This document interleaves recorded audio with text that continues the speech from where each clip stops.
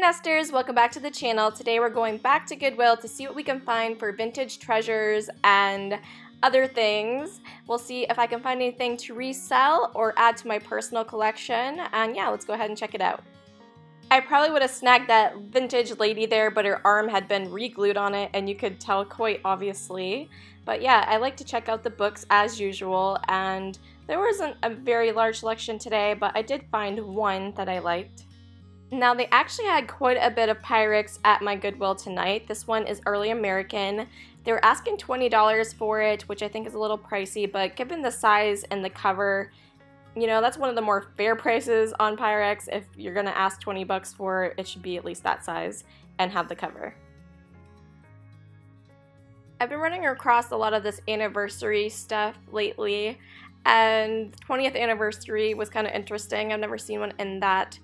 I have been with my husband for 13 years. Let me know below how long you've been with your significant other. Now, I've actually seen this pink Pyrex here at this Goodwill for quite a while. They've changed the price down to $1 because I think they realized it was not going to sell. I think they had something crazy on it, like 10 bucks. And it is severely damaged. Now, I will say I picked this one up because I got it for 75 cents and I looked at it as a project piece, so I'm going to try some peek on it, maybe some Bars Keeper Friend, and we'll see how it comes out. I don't think it's going to get the shine back too much, but I wanted to rescue it because I knew it would probably end up in the garbage, and I'm just going to try to use it as a planter. They had two of these Autumn Harvest nesting Cinderella bowls. The handle was quite worn, as you can see on this one. They were only asking $6 for that. Wasn't too bad. I don't think that one had any real damage other than the wear on the handle. This one they were asking $13 for. It had some wear on the handle, plus there was a couple chips I had found in it. If it wasn't for the chips, I probably would have picked up the larger one, but yeah, I don't grab Pyrex with chips in it usually. I feel like this Lusterware teacup and saucer set has been here for a little bit. I do kind of like the way it looks. They were asking $3 for it. And I don't think they go for a whole lot, maybe $10 online. Now, they had a bunch of Fiesta ware here. I do collect Fiesta ware myself, but they were asking $5 each. Now, I think that meant for the plate and then another $5 for the cup.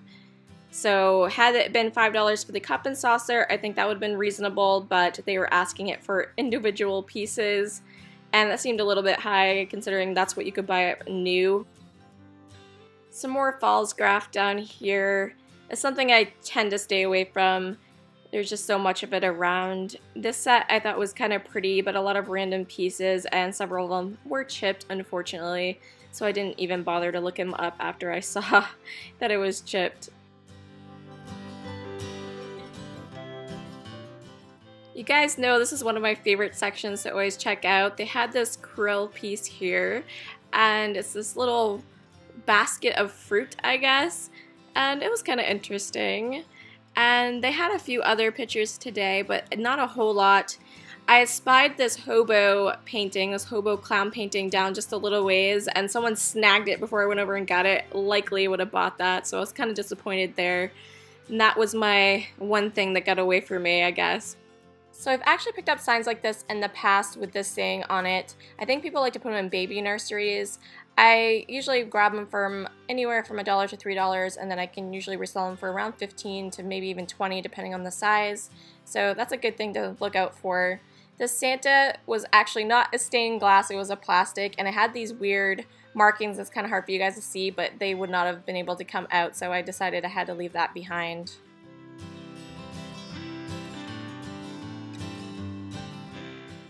I really like this picture here with the golden retrievers on it. I always wanted a golden retriever when I was a little girl. Punky Brewster was one of my favorite shows, and she had Brandon, a golden retriever, and then of course Full House had a golden retriever. I believe that dog name was Comet, and I've yet to this day to get one, but I've always had dogs, and they've always been kind of mutts and mixed bred, so, you know, they're still super fun, but maybe someday I'll get one.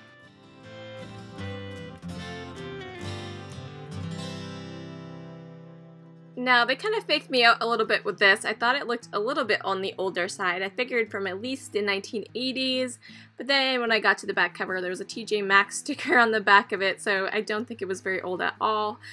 And so this is set up for kind of a baby nursery kind of style items. I thought this carousel was kind of interesting, but I wasn't sure who would actually decorate with a carousel. I know horses are kind of a thing, but I'm not sure if people really do the carousel thing anymore. I know I had an aunt that used to collect the kind of figurine carousels when I was little in the 90s, but... And then I found this Sleepy Owl musical figurine. I'm not quite sure. I think some of it is missing. The bottom had kind of a weird place that was hanging off as if something was, you know, chiming or something on the bottom of it, but it was super cute.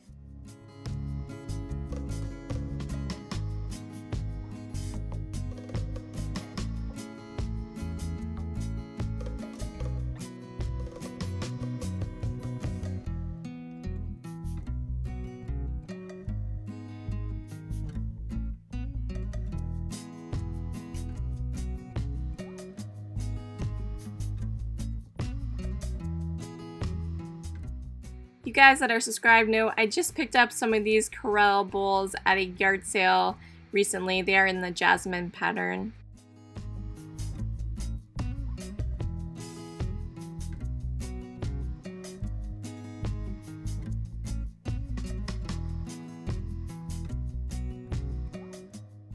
Some Pokemon fan out there is going to be super mad at me that I left this behind.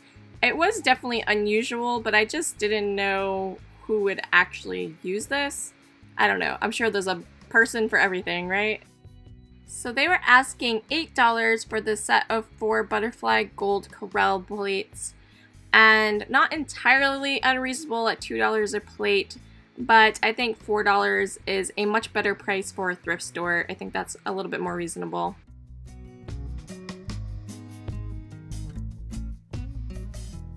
So I had to laugh at the price tags all over this. I have no idea what was going on. There was a $5 one on the back, then a $2 one, and a $10 one on the front. So who knows what the original price was on this. It's kind of insane, really. And I wouldn't even begin to want to take that up front and see what they had to say about that.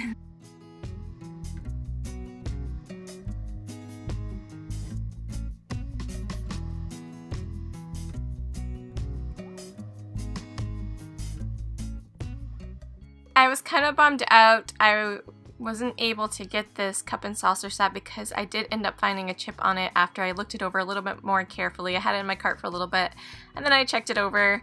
It is a Sheffield Serenade pattern and they do sell for a decent amount. The cup and saucers maybe not as much as the plates and whatnot, but I was still definitely bummed I couldn't pick it up. I really do like that pattern. They had a ton of the Courier and Ives blue set here, and I believe it's called Royal Blue. Now, I looked through all of these because some people do enjoy these, and you know, you can get an okay profit on them, but most of them were unfortunately chipped. I picked up the ones that were not chipped, and we'll see how they do, but yeah, it took me a little bit to go through those, and I was disappointed that so many are probably heading to the dump.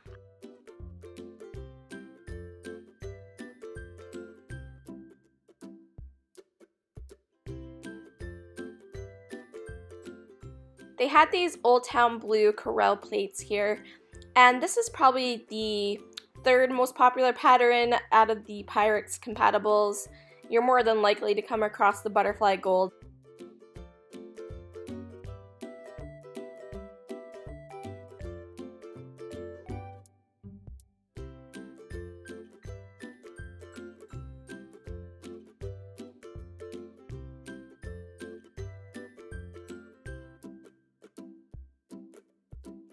I absolutely loved this platter here. I was so disappointed. There was a huge chunk taken out of it. It was chipped on the side there. Had the chip been on the bottom, I definitely would have picked it up, but it was on, you know, the surface of the top, so I had to leave it behind. But it was such a nice platter, and I really liked this pansy floral cup. I wasn't sure exactly what it was supposed to be used for, maybe even a soup bowl, but I thought it was really stunning.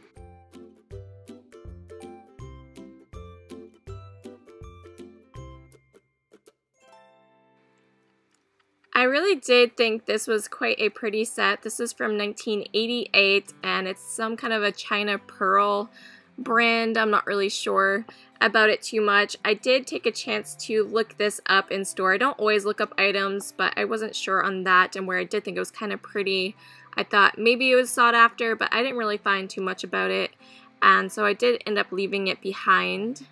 Here's some more Avon stuff popping up. I didn't even know that Avon made plates, but apparently they did. This was from 1978, I believe, and it's absolutely gorgeous. When I looked this up, they do make napkin rings and salt and pepper shakers and stuff like that, so I thought they only made like lotion and beauty product items, so that was kind of new to me.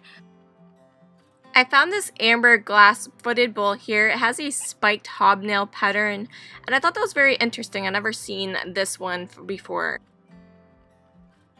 I really like picking up the 1970s speckled painted ceramics, especially the frog sponge holders. They're great sellers for me. I really like the soap dish, and you guys know I like me some green and blue.